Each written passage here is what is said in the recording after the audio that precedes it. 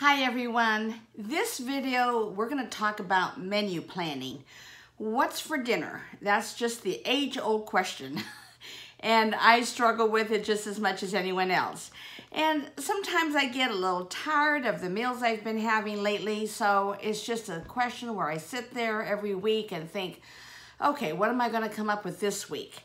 And sometimes it's helpful to have a little plan in mind, and so that's what we're going to talk about. Something that I've started doing, and I'm doing it in my planner, which is what I use, the Happy Planner. So we're going to go ahead and get started, and I hope you'll join me.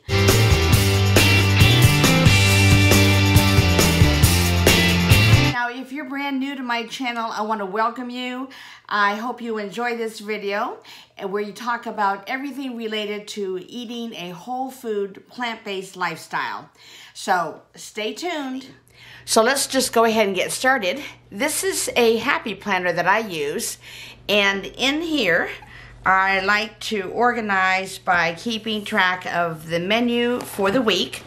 So here's my weekly spread for October the 29th through November 4th. And on the left here is where I have my meal plan. And let me zoom in, you can see that a little bit closer.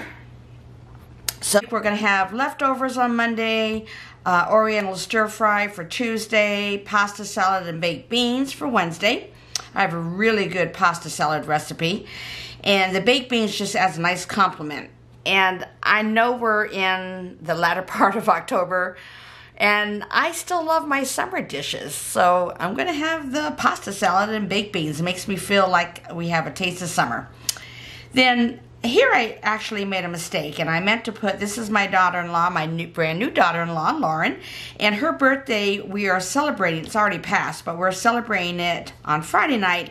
And I inadvertently put it on the wrong day. So I just put a little arrow to show that rather than white it out.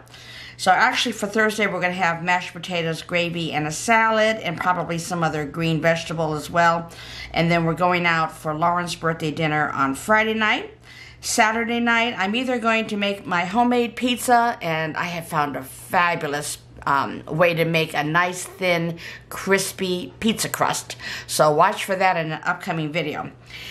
Or we may get it as takeout. And of course, the pizza that I make has no cheese on it. It's a veggie pizza. And then on Sunday, I have it written down as our night to dine out. So going from there, so you have a menu plan, right? This is what you're going to do. But coming up with what to eat every week can be a little challenging when you have a limited selection once you start going on a whole food, plant-based diet. You know, years ago, or before I started this diet, 2 years ago almost, the way I would think about menu planning is I would separate it into the type of meat we would be having for that dish. And so then I would arrange it by beef, pork, chicken, perhaps we might have a vegetarian meal, but rarely did we. We ate out a lot, and that I've tried to curtail. But anyway, I would divide my recipes out by meat and decide so that I wouldn't be having beef, beef, beef, hamburger, beef, you know, all in a row. That's the way I kind of separated out my thinking and planning for menus. Now that I'm whole food plant-based, now I do it by starch because whole starches have replaced my meats. I follow the starch solution. And what you're doing is making at least half of your plate, if not a little more, consist of a whole grain or whole starch item. And from there, you add in fruits and vegetables, whether they be cooked or fresh. But that's the starches are your main portion of the meal, where it used to be the main portion of my meal was some type of a meat. So therefore, I've decided, make it easier for me and not have to reinvent the wheel each week, I decided in my Happy Planner, which I have Frankenplanned. Let me bring this back out a little bit here for you. And Frankenplan, if you're not familiar with that term and you're not in the planner community, it just means taking a planner and mixing it up a little bit, which is so easy to do with a happy planner by being able to remove the sheets. Mixing it up a little bit to comprise a planner that works for you, that goes along with your schedule, your situation, your family life. So what I've done is at the back of my planner, and this one, I don't know what it was originally called because I've relabeled it as menu ideas. So it's got a nice little quote that makes so much sense on the front. One cannot think well, love well, sleep well if one has not dined well. And isn't that the truth? I mean, our health is so important to every part of our life. And that's a quote by Virginia Woolf. Who's afraid of Virginia Woolf? All right, so here we have on the inside of it a nice little reminder of setting the table, casual style or formal. So I thought that's a nice little handy thing to have. So the way I've divided this up is I've got headings for it, and I got these extra pages that you can buy through the Happy Planner. And I've got it labeled as meals using pasta, and I've just started to write down a few ideas here. Let me get that more in frame. I don't know if you can see it. Okay. One is spaghetti with marinara and broccoli, or sometimes I use fresh mushrooms. Spaghetti and marinara sauce is nice, but if you're missing what you used to eat, like meatballs or meat or shrimp or whatever type of meat you used to have with your spaghetti, I like to replace something. When you take something away, it's good to have a replacement for it. So just to bulk up the volume a little bit, and also because it's so good for you, I like to add broccoli. Oh, it's delicious with broccoli. Or, in lieu of that, if I have fresh mushrooms, or sometimes both. But fresh mushrooms is a great replacement also for a meat alternative.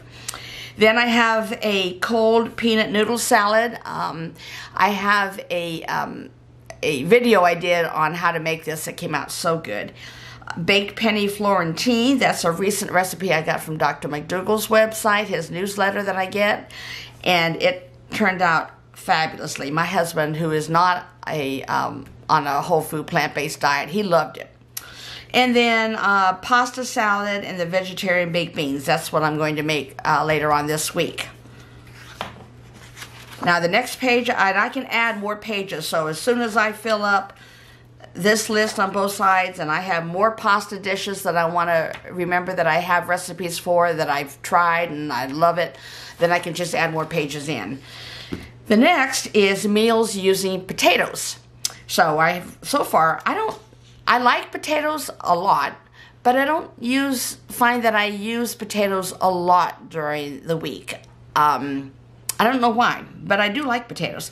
So one of the recipes or menu ideas I have is mashed potatoes, gravy, corn on the cob, and salad. Corn on the cob when we can get it in season. Another nice meal is making oven-baked fries and a veggie burger and salad. And I still have more to list. Now, I just have started these pages, so they're very, very brief so far. My lists aren't complete by any means. Now, next we have meals using rice. I find that I eat a lot of rice since I've gone whole food plant-based. I could probably just be born eating rice and be thoroughly happy. But then I say that about everything I eat that I like. So anyway, but rice is included often in two different ethnic type foods that we love to eat. The Oriental Asian cooking, as well as the Mexican or Latin cooking. So one of my excellent meals is an Oriental stir fry. And you can make that either with rice or with lo mein noodles or even spaghetti pasta. That's good both ways. Burrito bowls, oh my gosh. Those are delicious, and that's using rice. Black bean burritos are wonderful, or making them with refried, fat-free refried black beans, or any type of refried beans that are fat-free. Also, I make a really good crock-pot veggie chili, and I love to serve it over rice. There's a lot of meals that I use with rice. And then my last category is really like a combo. It's meals using breads. So for instance, if I haven't had a lot of bread, and the bread I eat, I try to have whole grain and as high a fiber content as possible, while still making sure that there's no milk or egg in the bread. And I use, for my buns, I'll try to use whole grain, as much fiber in the whole grain buns as possible. Veggie burgers, so again, that's repeated here, but as a second thought when you're trying to incorporate a meal using bread. Here's my homemade pizza. Then veggie subs and soup. Now, when I have a veggie sub and a soup, I'll generally go for a lighter or creamy soup. But veggie subs, I just get a nice whole grain French bread and open it up and put on a little bit of mustard and then pile it with vegetables. And at the very top, I add in some Italian seasoning I'm trying to stay away from salt. I really am. So if I don't have salt, or I might have just a smidgen, but I've been trying to use like a table seasoning blend, something that would replace the salt. Or everybody raves about Benson's Table Tasty. I've got to try that sometime as soon as I can find it. Or maybe I have to order it online. But anyway, so I pile it up with vegetables, and then I drizzle on a little bit of red wine vinegar. So good.